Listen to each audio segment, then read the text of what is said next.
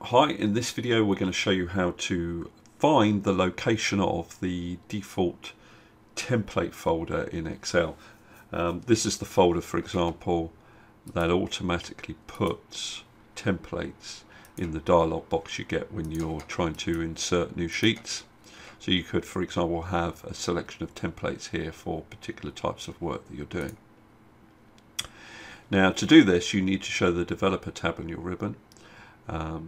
If it isn't appearing, go to one of the existing tabs, right click, customize the ribbon, tick one of the developer tab boxes.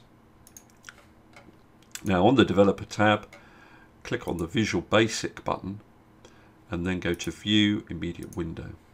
In the Immediate Window box, just type this line of code, application dot template path, templates path. Press enter and there we are. There's the path that you need to save your templates to. Okay, thanks very much.